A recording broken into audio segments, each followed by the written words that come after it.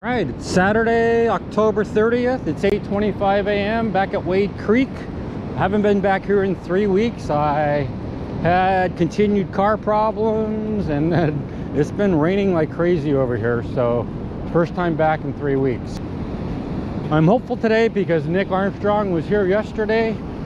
Did very well, but unfortunately he was using sand shrimp, which I never use. So I'm just hoping to get lucky. So I did bring my mole crab net though, so if I don't get any action on the worms, then I'm going to start using mole crabs. High tide, so it's 8:25 again. High tide's at 9:15 or 9:10, so about 40-45 minutes away. It's about a 6-foot high tide. Swell energy is in the mid 600s today. Since winter's set in, I'm looking for days close to 1,000 and under. Whereas in the summer, I was looking for energy swells of 500 and less. And many days I went out on 200 and 100 swell energy days. So it's going to be a new experience. High tide's about 6.3 feet, I believe. 6.5 feet. I'm going to go right to the north where I saw Nick have his action. And that's where I've always usually done well here this past year. All right, see how it goes. Well, what a gorgeous day. Temperatures about mid 45s. There's no wind. It's a little chilly, but man, what a gorgeous day. Skies are blue, and it's such a clear day today. 15 minutes, this is my 4th cast.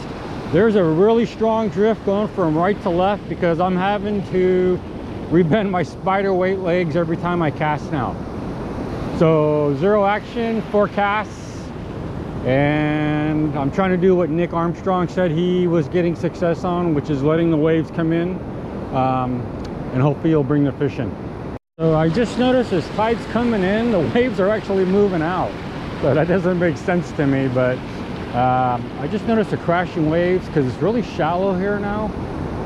And it just is interesting as I was just observing the waves and why I'm not getting any bites. Anyway.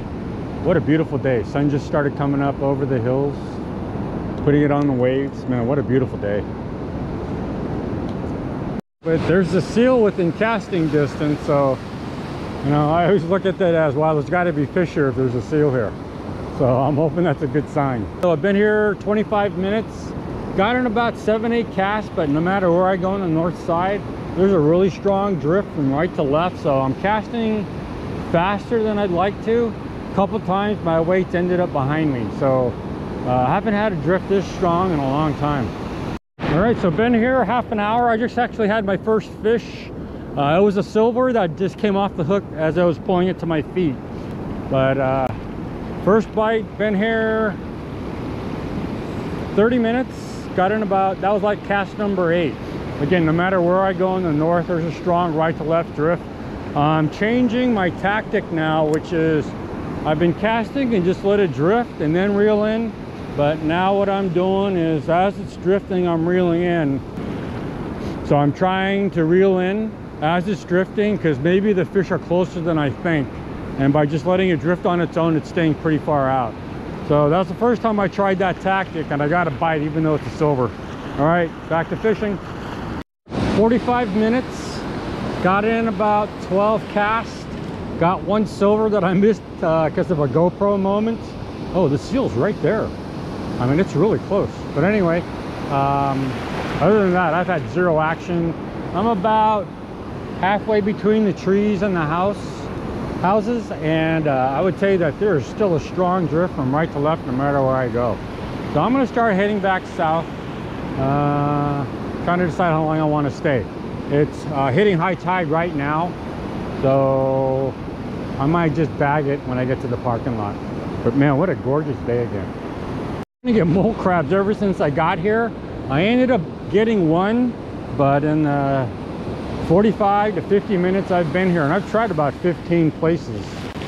You know, I've tried multiple times at the same place I'm at, and I just can't get them. I got 1, but it was so big I didn't want to use it. All right, I'm gonna keep drifting south now. It's not at high tide. The big waves would be really close and it'd be really deep, but it's really shallow now and it's peak high tide right now. So it's like you got to let all the waves come in and then it gets kind of deep, but the big waves have moved way out now. I don't know if you can see how shallow it is, but Man, it's way shallow to where the waves are just starting to break now, and then you got to cast way out there. This might be fellow member Barb Koos. She just had shoulder surgery and she just wanted to get some fresh air, so I think she's just going to come to visit and say hi. But man, she sure picked a good day to do it because the weather is beautiful. It's funny, as I start moving south, man, the drift really picked up from right to left now. So it's even worse here than it was near the houses. Let's see how she's doing. See how her shoulder's doing. So been here just go on 55 minutes now. About 12 to 13 casts, no action other than that one silver about cast 9. Hey Barb. One small silver, half an hour, that's it. How's your shoulder doing? It hurts. I can imagine. How's your driving? Yeah, especially since it's a stick shift. Watch out. Oh, it's a stick shift. Oh my goodness, that must be super hard. Well, you picked a really good nice day to come out. Well, I'm glad you were coming out because I was going to come even if I was coming alone because I just had to get out of the house. Yeah. All right, so I don't know if see that seal right there? He's like about 20 feet from me, so he's really shallow. But he's been with me just about all morning. Hasn't helped me though. Maybe he's scaring all the fish away. Still haven't caught a mole crab. Barb a lot, so I haven't been really paying attention to my fishing, but all of a sudden my middle hook worm is bitten in half and then my bottom worm is gone. So I'm gonna try here again. I finally got my first one here. Back at the mouth of the creek. Let's let the waves bring it in. Feels like a redtail. But this is only the second bite I've had since I've been here. Oh yeah. Oh, a double. Oh man. These are 2 big silvers. Wow, this is like the biggest silver I think I've ever got. I thought it was a redtail. So double. Unfortunately, the silvers. So that'd be fish 2 and 3. But that was a long time coming. But look how big this silver is.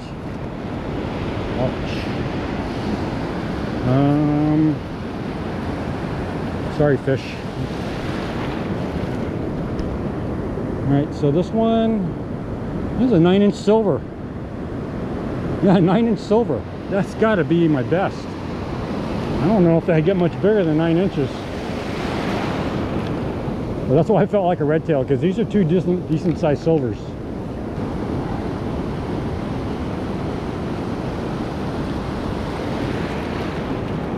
This one is yeah, this one's like 8.5. So those are 2 decent sized silvers. No wonder it felt heavy. All right, so I've been here hour and a half. I'm guessing I got in like 15 or 20 casts. I kind of lost track when I was talking with Barb. So 3 silvers though. I don't know if that counts, but actually those last 2 were pretty big ones, so I think they kind of count. I still would like to get a redtail though. It's past high tide, and what I noticed as the tide was going out, the waves like got closer and it got much deeper than it was at high tide. So just interesting watching the waves. Okay, so been here just short of 2 hours. I'm guessing, I don't know, 20-25 casts. I kind of lost track as I was talking to Barb, but I only got 3 silvers today. You saw me get the double, and like I say, those 2 silvers are probably 2 of the biggest silvers I've ever caught. Definitely the biggest double silver I've caught. So other than those 3 fish though, that was it.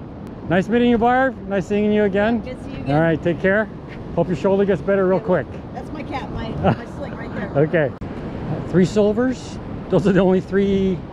That's the only action I got. I got no other bites and no red tails at all today. And I tried to get mole crabs as well, but I just didn't have any luck finding them no matter where I went. So I went to the north. I went from the mouth and I went all the way up to the houses, or just about halfway between the trees and the houses with no action. I worked my way back and got the 2 silvers right at the mouth of the creek. Very strong drift from right to left today, no matter where I went.